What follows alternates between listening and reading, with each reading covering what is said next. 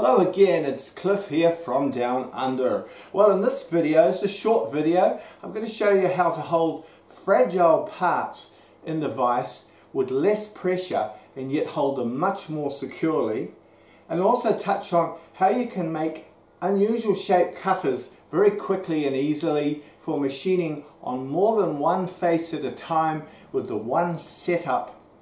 Alright, cheers!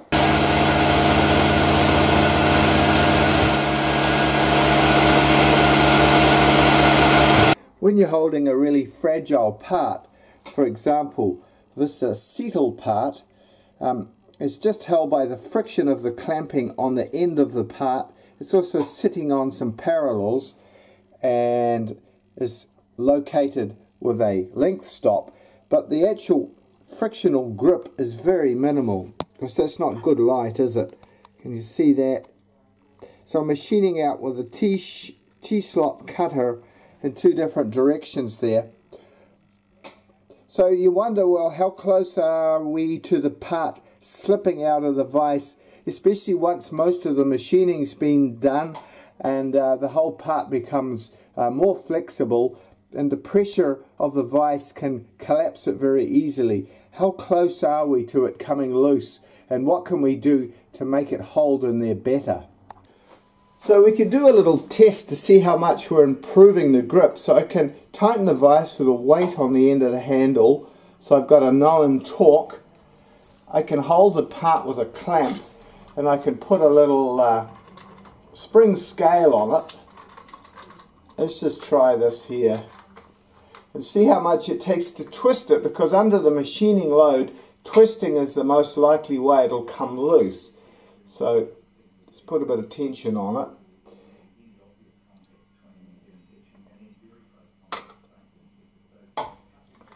Grips better than you think. The little clamp has come loose. That's amazing. Alright, so I'll tighten it up a little bit more. Friction on a flat surface, even a small flat surface, holds remarkably well, doesn't it?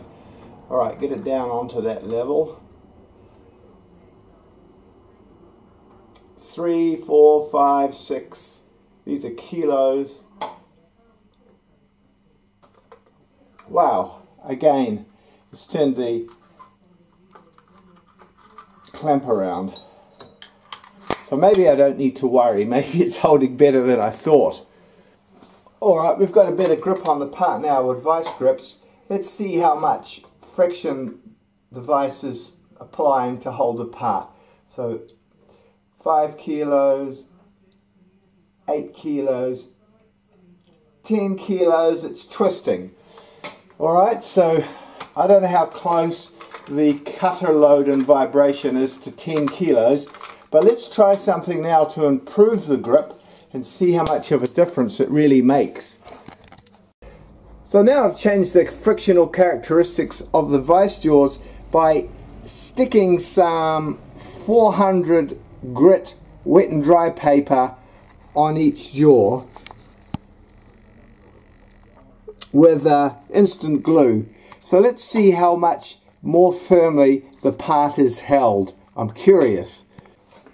So we've tightened up the vise with the same weight to get the same tension on the jaws, and let's see how much more grip.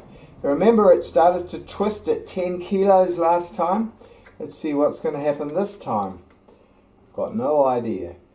10 kilos, 11 kilos, 12 kilos, 15 kilos, 20 kilos, wow, 25 kilos, 35, woohoo! You can see the part springing. Well, that makes a massive difference. Guess what? I'm going to do this production run with those pieces of wet and dry paper stuck in there. That's a massive increase in grip.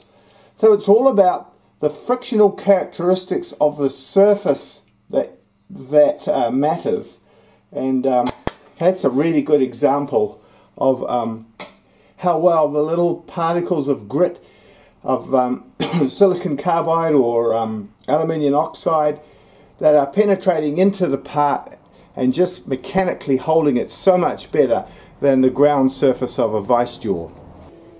So with those T-type cutters, you can really cut on multiple faces. You can probably see now why I was anxious about the part coming loose.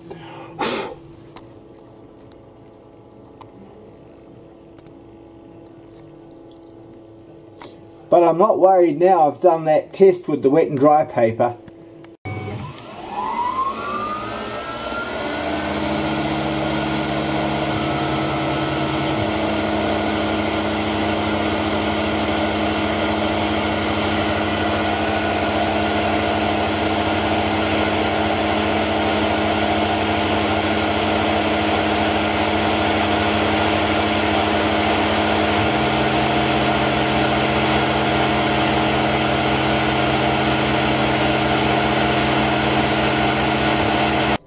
While I'm showing you this frictional work holding video, I might just touch on these cutters. So if you've got a part that you want to machine the vertical face and the horizontal face in the one setting to save changing your part, you can sometimes do that with special types of T-cutters. I just ground these freehand on the bench grinder, so you can grind a end mill. If you keep your old blunt end mills, you can grind them up, grind it into a T shape there, and a D slot there in the middle. That allows you to cut like a full T cutter. This is a very small one here, ground out of a blunt 4mm end mill, and that again cuts on the waist and on the hips of that cutter. Just ground on a freehand bench grinder cut-off wheel. It doesn't have to run perfectly true, provided you've got enough clearance, and the clearance makes it quite a fragile cutter and only really suitable for soft materials like acetal and wood and free machining aluminium. It wouldn't work on steel or sticky materials. This one here, you can see I've just ground that out of an old blunt cutter with lots of clearance on it, and it cuts really well. Now it might only cut on one tooth on one aspect of the geometry and another tooth on another aspect of the geometry, but you know, for certain types of work that's perfectly adequate and very quick to produce your cutters.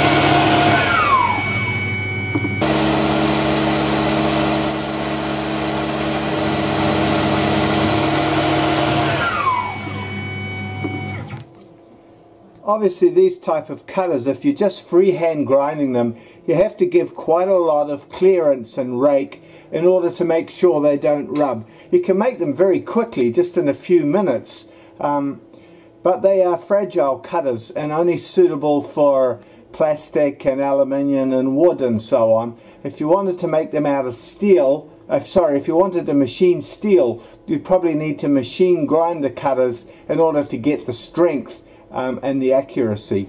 I'll just show you on the bench grinder the type of wheel I use for this work. So just a narrow wheel like that is good for gutting out the T-slot gap, and some fine splitting wheels. It's good to have a lot of bench grinders set up and dressed running true so that you can practice grinding your own cutters. After a while you get the hang of it and it's not too difficult. Of course, I've got my machine grinders for grinding precision cutters, cylindrical grinder, a D-bit grinder and a surface grinder, and that's great for critical situations of high precision machining steel and so on, but often for softer materials you can do it much more quickly, and it's good enough just in an offhand grinder. What I mean is, because you're grinding the cutter very quickly, just freehand, you probably need to give it more clearance than would be normal. So, you know, you probably tip your cutter up in that direction and in that direction excessively, because that way you know that you're getting positive clearance, and this way you're probably going to tip it up excessively. Instead of the 3 or 4 degrees for steel, you might be giving it 10 or 15 degrees, and that way all of the geometry is going to clear. And if you make little errors, because it's freehand, it won't matter, because the high spots are going to do the cutting. And if it's an irregular, eccentric shape, it doesn't really matter, because it's rotating, it generates a perfect circle. And so you can do very accurate work with freehand ground cutters that have excessive rake to make sure they cut where they need to and they don't rub. If you try and freehand grind the correct minimum clearance and rake on a complicated cutter, you'll likely get it wrong on some geometries without realizing it, and the cutter will rub and won't cut at all, and will burr the work, and it will be a bit of a disaster. I've just found over the years, in order to freehand grind successfully, you need to give it plenty of rake and clearance. Alright guys, thanks for watching it right to the end. If you like this type of video, I'll be doing videos like this every couple of weeks. So don't forget to subscribe and hit the little notification bell, and catch you again. Cheers.